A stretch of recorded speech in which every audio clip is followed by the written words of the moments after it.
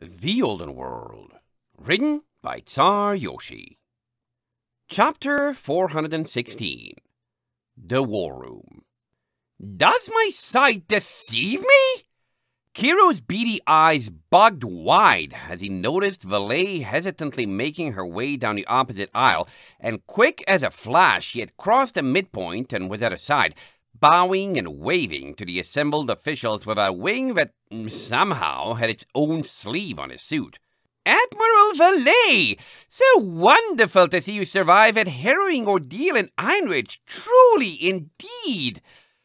From the seating, Maple blinked at Starlight and whispered in her ear, "Do all griffins talk this fancy, or is it just me?" "Yeah," Valet stood frozen, cringing, as Kiro draped a wing over her back and posed for the crowd like he was getting photos with a famous dignitary. "Don't touch me! You and I have some unfinished business." Kiro backed off, bowing again in his ridiculously prim suit. "Business! Yes, business! We'll see to that very, very thoroughly, don't you fret, very thoroughly. Our business. I just couldn't possibly go without letting you know and all the assembled at Kiro." Lord Stormhoof cut him off with a voice about 2 octaves lower than Kiro's own squeaky one. "The Council has placed a lot of trust in your accuracy and honesty, and harassing another witness does not bear well for your reputation. Leave Admiral Valet alone at once." "Harassment?" Kiro's eyes widened and his top hat slipped slightly to the side. "Good gosh, Shiva, my lord, I would never harass such a true hero. Merely conduct business, and finally give her the thanks she deserves for the tragic, thankless task of keeping Heinrich safe and in one piece.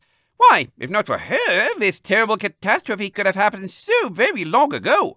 All I wanted was to throw in a simple word on her behalf." "A question from Kero from the gallery," the familiar voice of Prince Gazelle crowed, and Valet looked up to see him sitting next to Meltdown and some other sphinxes she presumed were Lord Stormhoof's family, rearing up and cupping his paws around his muzzle. "In his opinion, does wearing vertical stripes make him look fat?" "Enough!" Stormhoof's brow creased in anger, and the sound of a gavel striking wood cracked throughout the room. "I won't have a mockery be made of my cabinet. Witnesses, take your seats." He gestured to a row of chairs in front of the central podium. "Admiral Valet, is your history with Kero any of the military's business with regards to the situation in Heinrich?" Valet shrugged, watching with an inner spark of victory as Kero retreated to his chair. "I mean, sort of. You know, the dude was a mercenary boss who worked for Herman, right? Right around the time he bailed, he sent his entire goon squad after my head. Mind you, I was the head honcho of Herman's own militia, so we should have been on the same side too. I did switch sides, though. I'm a good guy now." A scribe at Stormhoof's side furiously scratched away at a notepad, and the commanding sphinx exhaled. "Kiro? Business as usual, oh yes." Kiro stood up and brushed himself off with both suited wings. "For Netherkline, outside Heinrich, whose information is mine and not yours to keep, on the honor of my profession." He bowed deeply. "Yakistan's invasion came as that mission itself was being carried out. I realized then what a tragic error I had made in my choice of clients, forcing me to reevaluate all existing contracts. I made the decision to suspend all existing business in the name of warning the world, and here's where I am now." He hung his head. "I know not even whether the fates of my band were horrible fates or generous ones. It keeps me up at night ever so much, even as I flew my flight in a tiny getaway ship all the way here, though of course Admiral Valet's was equally harrowing." Valet glared at him. "Sure it was. Your dudes are all fine, and since you ditched them when the going got tough, now they've ditched you for Heinrich." Kiro did a fine job of looking stricken, but by this point Starlight suspected he was acting. "Excuse me," Giordo interrupted, standing up. "Permission to take the floor? Something doesn't quite add up." Stormhoof pointed at him, holding a wing out for silence. "Permission granted. A tiny getaway ship, you say?" Giordo seemed to puff up as if he was a detective pursuing a hot lead. "Are you quite sure?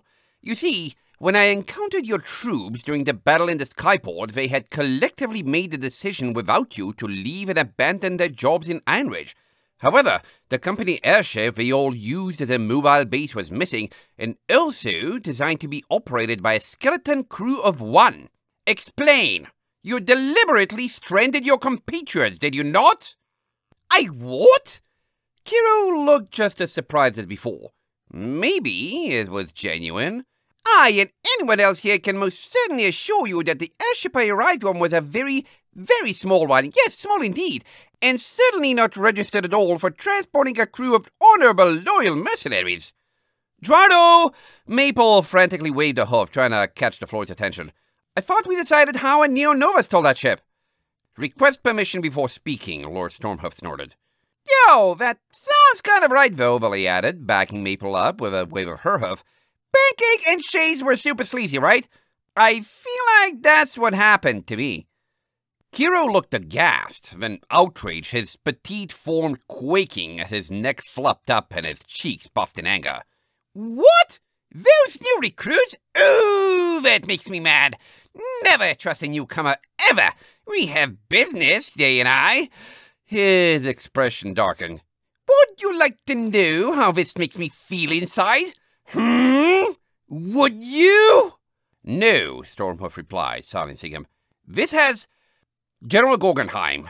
He pointed at a militarily dressed griffin in the ranks of the crowd whose talent had been raised. Thank you, Gorgenheim replied curtly. Lord Stormhoof, I, and I feel I speak for many others, cannot follow any of this and have no idea what's going on, which is entirely counter to the point of this meeting. Stormhoof's gavel banged again. Agreed. This topic of conversation is now closed. Witnesses, take your seats and do not speak without holding the floor. Break this again, and you will be removed from the council room, and Meltdown will testify in your place, which will not be held in your favor. Have I made myself clear? Everyone sat, Kiro the last to do so, and Stormhoof exhaled. Very well. Gerardo Guillaume, we shall begin with yours. Hours passed of the same story being narrated over and over. Having lived it and then heard it once or twice, Starlight was beyond bored and honestly considering falling asleep. "They're on the last one," Maple consoled, so softly that only she could hear it, rubbing her shoulder with a dusty brown hoof. "Then they'll talk about what to do, and maybe then we can go?" Starlight groaned into her shoulder, not listening as officials and generals began debating strategy and consequence. Every time she tried to listen, it was Iron Ridge, Iron Ridge, Iron Ridge, and she had had enough of that city for a lifetime. They should send ships with aid, but they didn't have any ships and had just stolen a bunch from Varsidel. They should sail instead, but they couldn't make it up the waterfall, and all their remaining frigates were too big. They should do nothing whatsoever, because Yakakistan would help first, and they were already in too deep. But then they wouldn't get the Varsidelian ships or the Stormhoof troops on them home safely. Blah, blah, blah, blah, blah, blah. At long last, the merciful bang of Stormhoof's gavel sounded in her ears. "Then it seems we have reached a consensus," he said over the rumbling of her stomach, and she uncurled and sat up with a hopefully final stretch. "Are there any final questions or objections?" A paw went up from the Sphinx box, and Stormhoof gave a long, defeated sigh. Gazelle turned his paw towards himself, studying the pads. "Why is it called Stormhoof when sphinxes have paws?" Lord Stormhoof's eye twitched. "Yes, I know." Gazelle stood up, continuing before he had a chance to be cut off. "Don't make a mockery of your proceedings, Stormpaw. I'm perfectly aware." He began to pace down the aisle, closer to the central podium, eyes closed serenely. "However, now that we're done with the dreadfully important foreign matter of Anridge, mockery is exactly what I'd like to talk about.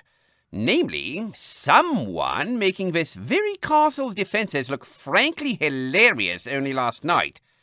I'm sure you all remember. Stormhoof's eyes flashed, but Gazelle preempted him once again. Yes, before you start, that someone was me. I take full responsibility for all damage, headaches, and shortage of food due to fired chefs involved, except for any hypothetical marring of Garibaldi's reputation if anyone took photos of his reaction to the chaos and leaked them to the presses. Now, Gazelle was glaring, pacing in circles around the podium with an intense grace that held everyone in the audience captive. And I did it because I could! You realize the significance of that, don't you? If the crown jewel of the Empire's military might is a joke, you need to realize that and fix it before the citizenry realize it. You feel I'm making fun of your castle?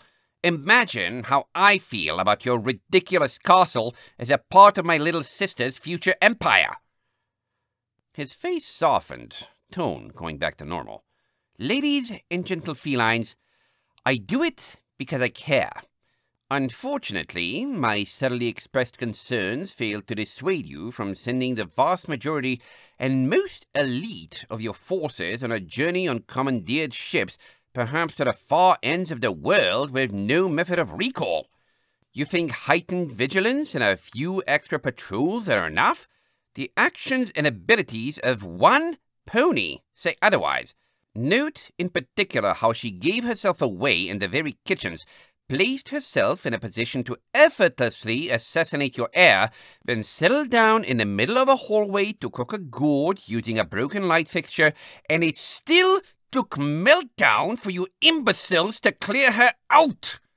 He hissed, claws extended and scraping on the floor. Do you understand my concern? You've made your point, Gazelle, Stormhoof said, pointing to his empty chair. Be seated. A griffin in the audience was called on and cleared her throat. With all due respect, my lord, the High Prince has a point. I raised concerns myself with sending so much of Stormhoof's defense out of the province, since even though we'd be proactive in countering one threat, it could leave us vulnerable to threats from home. A stern-looking unicorn stallion took over. What Prince Gazelle fails to notice is that the perceived vulnerability to threats doesn't matter if there are no threats in the first place. Stormhoof is secure and united under Garshiva's divine will, with allies to our north and east and our armada advancing to the west.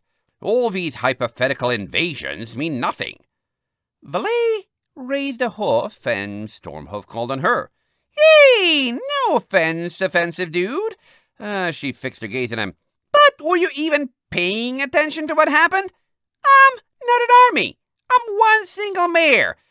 And let me tell you, the way your city treats bad ponies, I'm utterly baffled none of them have tried this stuff before. Bananas, if I'd gone one more day getting kicked out of bars and creeped out at by guards, I probably would have dumped your prince for a mile-high freefall. So, yeah, you've got enemies. The audience looked thoroughly disconcerted by that, and even the unicorn had no reply. Another griffin spoke up, raising his voice above the murmuring. What about Everlast? Their budget for this year shows a threefold increase in military recruitment and training spending, and they doubled it the year before. If Stormhoof is perceived as weak or a target, this could be the early stages of a build-up designed to permanently capture our title. Everlast are our allies, Stormhoof growled, once again dangerous. Lest you've forgotten, my wife is Lord Everlast's sister, and the build-up was both our idea and powered by our resources and expertise in response to the instability in Vastedel and the assassination of Gazelle's parents. If anything, this will end them in lending us troops to fortify our garrisons until our own armies return. Ours is a partnership that has lasted over 6 generations, and it's not something to be forgotten lightly. The griffiness who had spoken earlier cut back in. Listen to Valevo. Of all the provinces, isn't their reputation amongst Cerosians the worst? Using her example, courting Everlast's troops as a show of strength and to reinforce her defenses could provoke exactly the kind of threats it is meant to guard against. Lord Stormhoof gave a low, frustrated sigh. I had hoped last night's incident would be the second item on our agenda for the day. However, Gazelle's testimony seems to have needlessly inflamed the issue, and we won't make any headway before the hour of the scheduled press conference to discuss Anrich. We will reconvene tomorrow at noon. Council adjourned. Starlight gasped in relief, springing to her hooves and hoping her ears weren't taunting her. She was hungry, her throat was dry, her legs itched with unspent energy, and she longed for a bathroom, and only the long line of griffins and ponies exiting the war room stood in her way. Good job, Starlight. Maple leaned down and kissed the top of her head. We made it. Now, I can't wait to find out about dinner. End of chapter 416.